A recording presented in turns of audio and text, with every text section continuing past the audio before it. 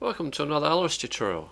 In this tutorial I'm going to demonstrate the use of while loops as well as some random number generation to develop a cat and mouse game. So we can see I've already set up the world. I've got a cat and I've got a mouse facing away from the cat, a little bit of scenery as well.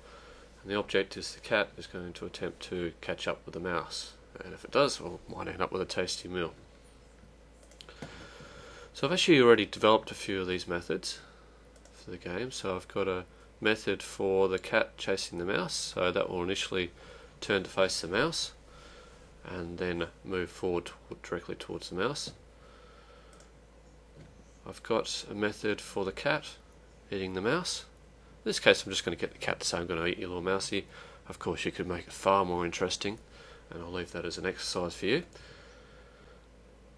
And I want to develop a method here for the mouse to run away. Now what I'm going to get it to do is the mouse is going to continually change direction. So it's going to change direction in a 45-degree arc, either to the left or 45 degrees to the right. So effectively I'm talking about a quarter of a revolution in either direction. So to do that, I want to get the mouse. First I want to create a variable, create a new variable. I'll call this rotation, which is going to be a number, and I need the world objects. Drag the rotation variable down here, set it to a default value first, and then with the functions I'm going to set that to a random number, and I'm going to have a random. The minimum is going to be minus 0.25 and the maximum is going to be positive 0.25. Okay, so that's the range or the arc of movement that we're interested in, and in this case it doesn't need to be an integer. So having set that, I'm then going to put in a do together command. I'm going to get the mouse to move forward by 1 meter, and at the same time I'm going to get it to turn to the left. I'll just put in quarter of a revolution for now, but what I actually want to do is put it as a rotation. Now notice here that we've got it between minus 0.25 and 0.25. That effectively means that it'll either turn to the left or turn to the right. Alright, so now back to my main method here. So I want a loop. So I want to have these things continue chasing until the cat gets within a certain threshold of the mouse. So I'll use a while loop, set that to true, and go back to my cat, get a function. So while the distance to, and I'm going to need a greater than here, so I need to go back to the world. Let's just put in some default values for now. So back to my cat, back to the function.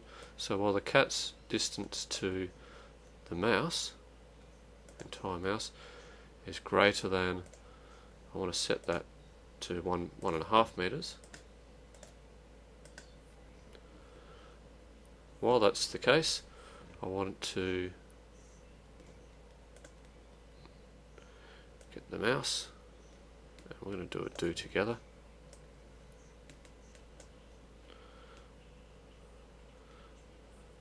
Chase the mouse, and the mouse is going to run away. So let's see what happens there. Let's speed it up a little bit and restart. And we see eventually the mouse catches up, or the cat catches up with the mouse. So when that does occur, we want to call the method back to cat here, call the method eat mouse. Again, let's replay that, speed it up a bit. There we are, eventually catches up. Now, make it a little bit more interesting, we'll add a little bit of randomness in which the mouse actually has an opportunity to sort of turn the tables a bit and actually eat the cat. So to do that, we're going to introduce an if statement. We're going to put that cat eats mouse into the true or the then case, and we're going to put that one into there. So the final thing is, how do we actually make that so it's a bit of randomness involved?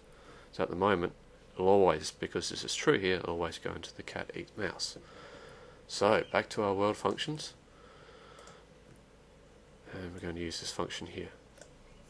So with a random probability of 0.6 or 60% of the time, we're going to call the first method here. Otherwise, so the other 40% of the time, we're going to call this method here. So in other words, the mouse has a 40% chance of winning the battle. So let's replay that, speed it up again,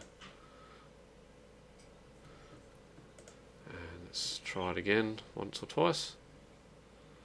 And there you go, we see the cat this time was not the lucky one. Okay, and that pretty well wraps up this tutorial.